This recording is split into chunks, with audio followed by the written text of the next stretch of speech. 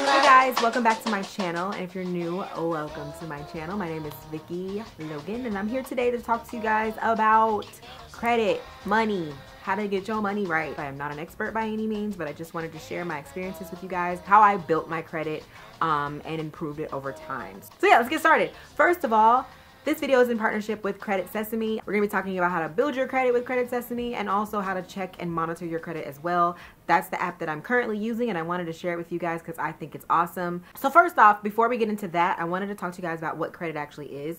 Credit is basically a honors system. It's like a system that allows you to prove that you are responsible with money so that you can get more money. Basically see if you are responsible enough to be loaned money in the future. That is why you would need credit if you wanted to get a loan, if you wanted to buy a house or buy a car.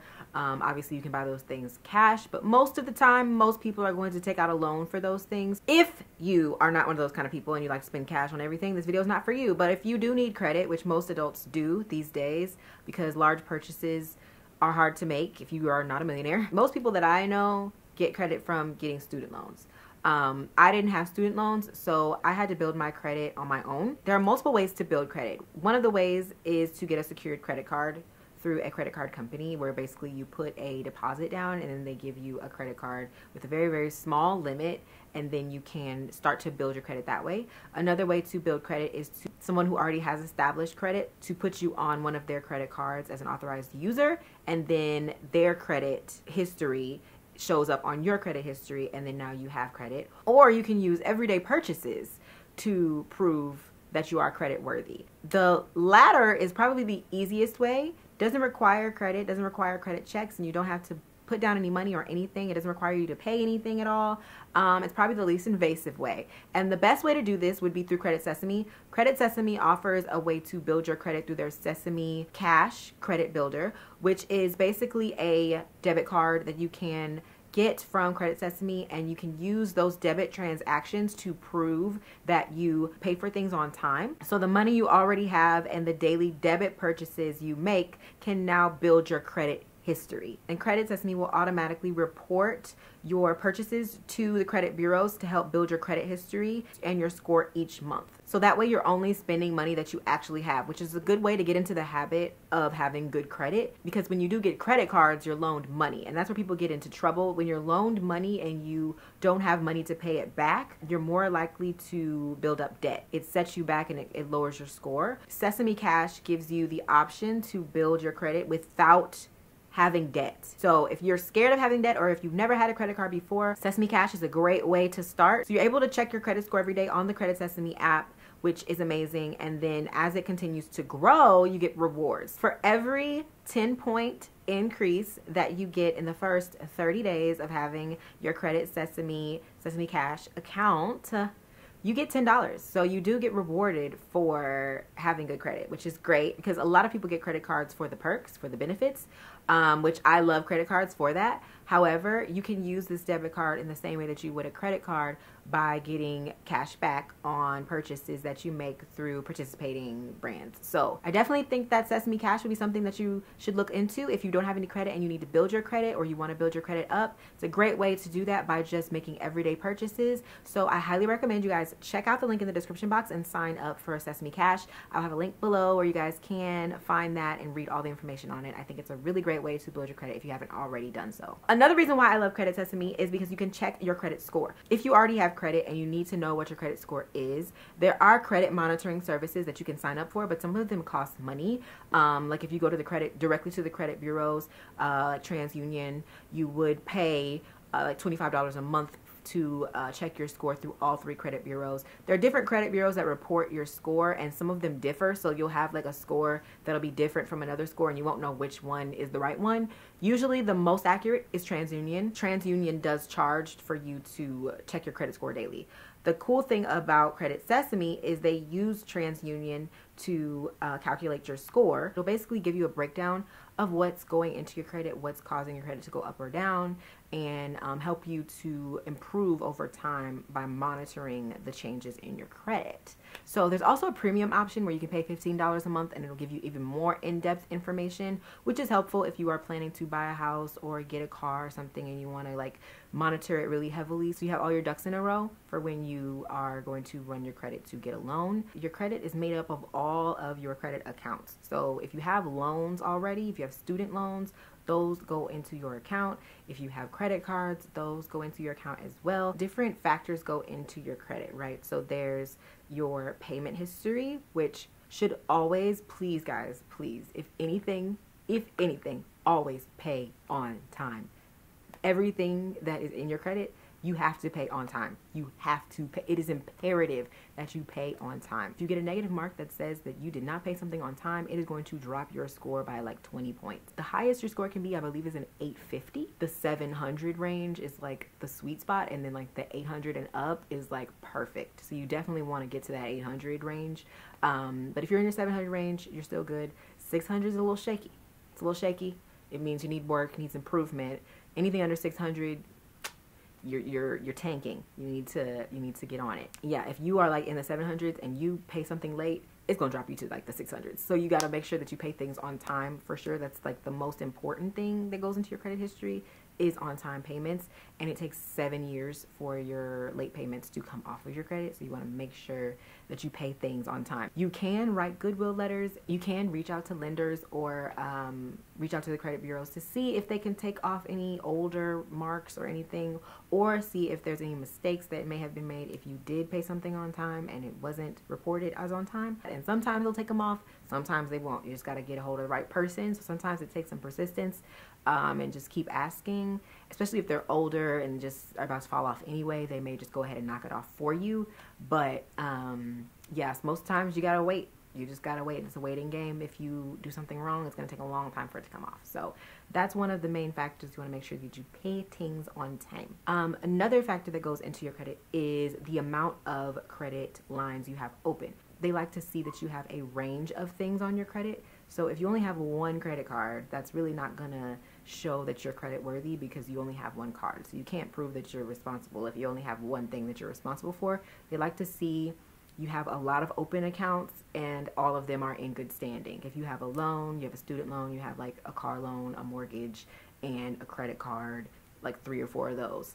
They like to see that you can manage all those things because that shows that you're mature, I guess, a mature adult, and that you're adulting properly. One thing that they like to see when you go in to get a new loan is like they like to see that you've had a lot of experience and that you are taking care of things responsibly in that experience over time. So the age of your credit history also goes into that as well. That one isn't as big of a deal, but it does affect your score. You can't like get around it unless you know someone older who has very old credit and they can put you on one of their oldest cards. That might bump up your score a little bit. So if you can ask somebody to put you as an authorized user on their like a really old credit card that's like 20 years old, that can bump up your credit only if they take care of their credit properly. Only if, because if you get put on somebody's card, then they have negative remarks, late payments, delinquent account. They may pay their credit card on time, but if their credit limit is like $5,000, for example, and they use 4,000 of it every month, that's gonna knock your credit score down a lot. Because it's the oldest, it's gonna be a heavier weighted account, and using that much of your credit is a no-go. The credit utilization is a big part of your credit too. One thing that you wanna do is make sure that your credit I cannot say that word fast. Credit utilization is low. It's not bad to hold a balance, but you don't have to hold a balance. So people say that you have to hold a balance in order to show credit. You don't have to hold a balance. You just need to use your card. You can pay off your cards, it's fine. The most important factor is that you're using them, but paying them off is not a bad thing, so you don't need to hold a balance. But if you do hold a balance, make sure that your balance is below 10% of the actual limit of your card. So if your credit limit, if you get a credit card and your credit limit is $2,000, you only use $200 of your $2,000 limit. That shows you're responsible because you're not using too much of your card. If you use 50% of your card every month, and that gets reported, that's going to show as you having a high utilization rate. They say the safe spot is like 30%, but I would say keep it below 10, because if you keep it below 10, you don't have to worry about going over. You never want to max out a card. You never want to max out a card. If you're given an $8,000 limit, only use 800 of it at a time. And if you do spend more on that card, just pay it down before it gets reported. Now, this is very important, and a lot of people don't get this. Paying your card on time is not the only factor. The balance on your card, the amount that you spent, you have to make sure that that amount is lower than the 10% or 20% of your actual limit before it gets reported to the credit bureaus. And let me tell you why. Because the actual due date that you have to pay your card by, it's not the date that your balance gets reported to credit bureaus. They've already seen what's in your account, what you spent. They've already seen what you spent before the due date. So you have to pay down your card before the due date. You have to pay it on the date that it gets reported. And you can see what day your credit balance gets reported on your credit report, which would be in Credit Sesame or wherever you check your credit. That's the most important date. You want to keep that date in mind, because that's the date that you want to make sure you pay down your balance by or pay off your card by. So if you spend money on your card and you want to just pay it off before it gets reported, that would be great. Or pay it down to below 20 or 10% so that your utilization rate is very, very low. Because what happens is all of your credit card and all of your accounts, all of the balances get added up and reported to the credit bureaus. And that balance that you hold is your debt. And once those credit bureaus see the debt that you have and compare it to how much credit you're given, how much credit you've been given, they're going to see how much debt you're in, and that will determine your score as well. Paying on the due date does not matter. Paying before the due date is very, very important. Okay, so make sure you're paying before it gets reported, not on the due date. Okay, I don't even know what my due dates are, actually. I pay the cards down like as soon as I get paid, or whenever I know like I've made a large purchase or something and I want to pay that down so it doesn't show up on my balance. I'll just pay it as quickly as possible. So usually when I buy something, I will pay down my card, but I never pay on my due dates because that's just too much pressure. I like to pay stuff as soon as I see that it's a high balance, I'm paying it. And I'm making sure that all of my credit cards balances are below 10% because I don't want it to show up on my credit that I'm using too much credit. So that's very important as well. Other factors that go into your credit is delinquent accounts. Usually if you're paying things on time, nothing will be delinquent, but make sure you're paying things on time. Pay them. Even if you just pay the minimum amount every single time, pay the minimum amount every single time. Just keep paying it. What you don't want to do is, though, I've heard, this is what I've heard, I don't have any student loan debt, but I've heard people who do have a lot of student loan debt say that if you are considering paying it off, they say not to. If you're trying to get a new loan, like a mortgage or something, keep those accounts because if it may be your oldest account and your oldest account holds a lot of weight. So you don't want to get rid of any accounts too soon, or you don't want to get rid of your oldest accounts because those usually are the ones that are like the glue to your credit, right? So your oldest accounts are very important. So it's actually better to have those accounts still open and just pay them on time than to like close it out completely and it not be on your credit anymore. For some people, it may drop your credit. So you just want to be careful about removing accounts because those might be holding a lot of weight on your credit. Another thing that goes into your credit, doesn't really hold a lot of weight, but it is important, is credit inquiries. You don't want to make too many inquiries on your credit at once. If you are like trying to apply for a loan or applying for a credit card or anything like that, those are considered hard inquiries when they run your credit. You want to make sure that you know when that's happening. So some people lock their credit through the credit bureaus. You can lock it, put a password on it and have a PIN, and anytime somebody tries to run your credit, they'll call you first and confirm that that's actually you. That doesn't really hurt your score if you are approved for something, but it does hurt if you continue to apply for things and you're not getting approved. So you want to make sure that when you do apply for something, your account is good so that you do get approved, and then it'll bump your score up rather than hurt your score. So you want to make sure that your inquiries doesn't exceed 2 inquiries in a year. So I only apply for things like once a year. I usually only get a new account once a year. And I'm careful about that still because my credit is still kind of technically new. It's under 10 years old. So I do try not to apply to too many things at once. And then I also want to talk to you guys about the different types of credit cards you can get. So I have two different types of cards. So the first one that I want to talk to you guys about is a revolving card. This is the most common card that you're going to see most people have. Just a regular credit card that you can get from a bank. Revolving credit cards are credit cards that have a balance. Basically, that means that you have a credit limit. You're given a certain amount that you can spend on that card based on your credit worthiness. And then every month you can spend up to that amount. Like I said, you don't want to spend up to that amount because that's going to show that you're not responsible with your monies. But you can spend up to that amount. You get reported to the credit bureaus basically how much of that credit limit you have spent every month. And over time, that credit limit can increase. As you continue to pay your balances off and pay everything on time, they'll increase your limit as you show credit worthiness. I've had a Victoria's Secret card for a very long time. What I will say about getting store cards versus your bank cards, if you are not a shopper, I'm a shopper, okay? I'm a shopper. And the main reason why I like store cards is because they have really good rewards for me, because I like to shop. So I have a Target card, I have a Nordstrom card, I have an Amazon card, and I have a Victoria's Secret card. Victoria's Secret card I do not use anymore. I don't really shop there anymore. But it was helpful when I was shopping there a lot because I would just buy a couple panties on it every month, and that wasn't a whole lot. So I was able to increase my credit limit in a very short amount of time because I think at first I had like an $800 limit.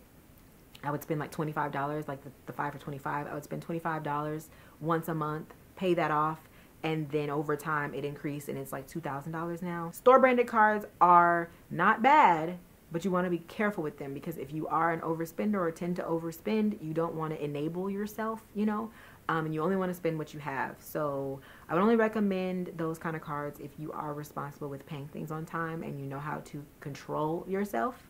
They can be beneficial though if you do shop at certain stores a lot, especially like me. For Amazon, I buy all my groceries, well not all my groceries, but I buy most of my groceries from Amazon through Whole Foods, and I get cash back on those purchases. So there's a lot of different types of revolving cards. I don't want to get into all of them today because I have so many of them. If you guys want me to make another video about all the cards I really, really love, I can do that for you. And also talk about business credit because I have a lot of business credit cards as well, and they're very important for entrepreneurs and people with small businesses. So if you want me to talk about that, I can do another video about that as well. But this is like an intro video, so I don't want to go too far into it. Those are revolving cards. Revolving cards have a limit. You can only spend so much of that limit, and when you do pay off your balance, it shows up on your credit based on your limit. And those limits, the limits that you have on all your cards are all added up, and that is your total credit balance. Money that you spend on all those cards added up is your credit utilization. The other type of card that you can get is a charge card. You have no limit, but you have to pay off your full balance every single month. So on the due date, you have to have a zero balance. I started off with the Amex Green card. When I first started getting credit, I got an offer for an Amex Green, and I got the Amex Green. Not really knowing what it was. I just saw Amex and I thought Amex was really good. I heard good things about Amex, so I was like, I want an Amex card, so I'm going to sign up for it. Over time, I upgraded from the Amex Green card to the Amex Gold card. I will upgrade to the Amex Platinum. There are a lot of different perks and benefits to having the Platinum card. There's also another card that is even better than the Platinum card, which is the Black card, and that's like the Centurion, and you have to be like invited personally by Amex to even apply for that. You can't just apply for it. Like you're really fancy if you got a Black card, okay? So this is my Amex. This is the Amex Gold. I have the Amex Rose Gold because it's really pretty. Don't you just love her? Well, this is my favorite card. This is actually the card that I keep on the back of my phone. I have a MagSafe wallet that I put on the back of my phone, and then this is the card that I always keep with me. I use this card for literally everything because I like to get my member points, my Amex points, because I like to use Amex points for a lot of different things, mostly shopping, but sometimes travel. Yeah, I love this card, but this card is a charge card. So basically, I do not have a limit on this card, and I can spend however much money I want, but I do have to pay it off at the end of the month. You're responsible for yourself, basically. They're like, you on your own, spend however much you want, but you got to pay it back. And that's it. I really liked having the green card. When I first got the green card, I really liked it because I feel like it helped me to build really good habits with paying off my cards in total every month. instead of keeping a balance, because I couldn't hold a balance. Like, I didn't have that option. Taught me to spend wisely, not to spend money I don't have. It's like you just have an open card, but you have to make sure that whatever you have in your bank account, you can pay off that card. It is a great way to be introduced, because that way you learn how to pay things all the way off on time, instead of having a balance, holding a balance, and then having to pay it off, and then having all this debt. You can't have debt with a charge card. That's what I like about the Amex card. You get all of the benefits of having a credit card. You just don't, you can't hold a balance. You can do pay over time, and you can create plans for large purchases, but they have high interest. You don't want to pay all that interest, and that's the thing about holding a balance is interest. You just want to be careful with that. That's why I like Amex though, because it makes me not want to spend money I don't have, because I don't want to pay the interest. I feel like it's a good habit. I practice that with my other cards just so that I'm not holding a balance. I try to pay that balance off as much as possible because I don't want to hold a balance. Yeah. So if you guys want to know more about any of the cards that I have or really love, I would love to make a video for you guys about that, because I love talking about credit cards, and we can chat more about this later. If you guys have any questions about credit, about money, handling money, business, anything like that. Yeah, what am I saying? So that's all. I hope that you guys enjoyed this video. If you did, please give me a thumbs up. Let me know that you want to see more videos about money and credit. I would love to do that, and just share with you guys what I've learned. Like I said, I'm not an expert, but I have learned a lot, and I have a lot of experience that I've gained over the last 10 years that I've been trying to grow my credit. So hopefully this was helpful to you. If it was, let me know. And if you have any questions, I'll be sure to answer them. I'll talk to you guys in my next video. That's it. Okay.